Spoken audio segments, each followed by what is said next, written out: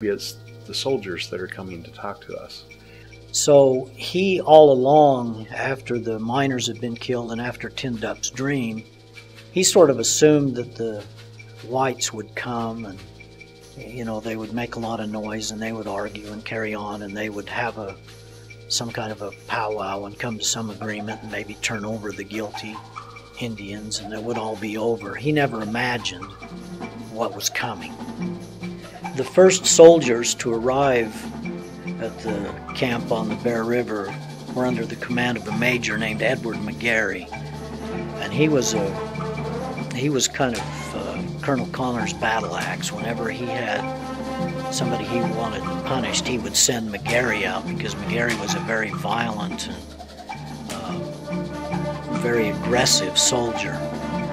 And Colonel Connor was at the time a few miles away from the camp, bogged down in the snow trying to get there. They had some cannons, some mountain howitzer they were trying to get over to the battlefield, and their supply wagons were bogged down in the snow, and Colonel Connor was trying to sort out that mess. So he sent Major McGarry ahead with some of the cavalry troops, told him to get to the village and surround it so they couldn't escape. He was afraid that the Shoshone would get away.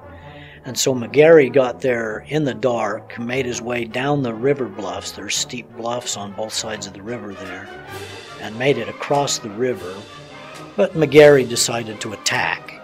And the Shoshone had very little ammunition, so they were soon out of ammunition and soon out of arrows and had no way to fight back. But the soldiers just kept pressing in and pressing in. And over the course of a couple of hours, they had made it down into the camp itself and were just slaughtering the Shoshone wholesale. They were killing men, women, children, anybody they could find. They were just shooting them down. They were, at that point in the fight, were relying mostly on their handguns, their revolvers, because they were easier to handle in close quarters, and they were just shooting every Indian they could find. Those Mormon witnesses were absolutely appalled by what they saw. They had no idea that this kind of horrific violence was about to be perpetrated. The Mormons were quite affected by the General Connor and his group anyway, because he was somewhat anti-Mormon, and so they may have had a prejudice against him as the soldiers. The soldiers were, I guess, all out of California and were not local people, so they would have been held in some mistrust. Well, the body count at the Bear River Massacre is hard to pin down exactly because there were not too many accounts made at the time, and accounts made later vary. But Colonel Connor claimed that they killed 224 Indians. The original report that Colonel Connor filed about this military engagement fortunately survives. It is at National Archives in Washington, D.C. I was able to obtain a copy of that some years ago, and there are some elements of his account that are accurate, and there are many others that are not.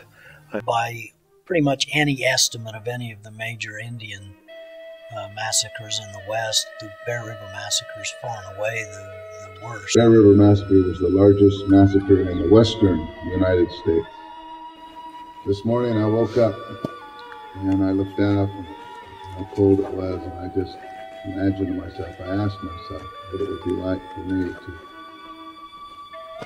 to be forced out into the cold with my family, naked, very little clothing on, being fired upon, having to defend my family. Those people suffered incredible hardship, and they, to me, are my superheroes. They are superheroes to me. You people today, the Shoshone, the Northwest Band, are my heroes for being here. On around January 31st or 30th of 1863, and that during that time period, a short time period, a group of Indians came through that had been shot up on the Bear River. And they came through, and it was in the evening, and it was a very cold winter, and it was a very snowy winter. And it happened that as they came through, there was what we call an east wind blowing. I don't know if you're familiar with the east winds that blow here in Kaysville and Farmington. And they're very often more intense, coming right out of the mouth of Farmington Canyon. And as they went south in this very cold time, probably below 20 degrees and 60, 70 mile an hour wind coming out of the mountain, it was too cold for them to carry on, and the Indians, according to the story, went up to these rocks that are big, tall rocks, and took shelter from the wind in those rocks. And while they were there, I don't remember the number, 2 or 3 or 4 of them passed away, died from their wounds or from exposure or a combination of the both.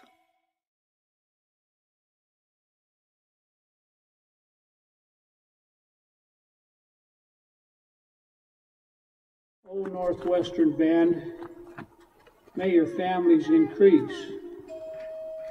As they awoke one day from a deep dream of peace and found the cavalry charging with bayonets held high.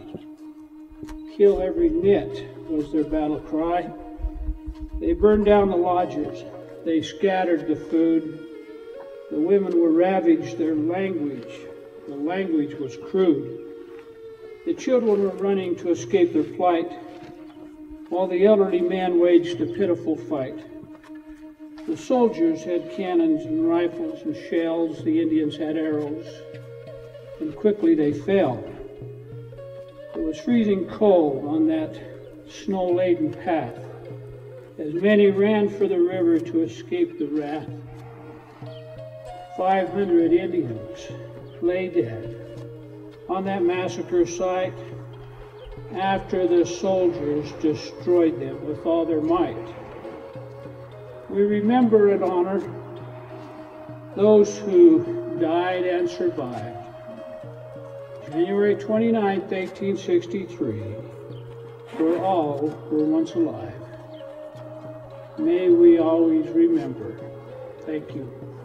What we do here is every year we come here and we help the Shoshones, and we help try and remember exactly what happened. And one of our long-term goals is to get a plaque over there on the memorial changed from the Battle of Bear River to the Bear River Massacre to show it for what it truly was. And back behind me there are people hanging little trinkets on the tree to remember the Shoshones and to signify how many of them died.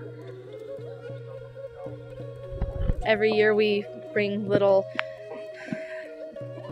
donations, and it's just a little Native American thing that we place on the tree just to remember that they did die for just standing up for themselves.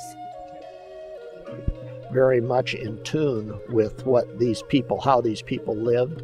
Although they are professional in nature, they still, in their heart, feel much the way that the people felt 140 years ago.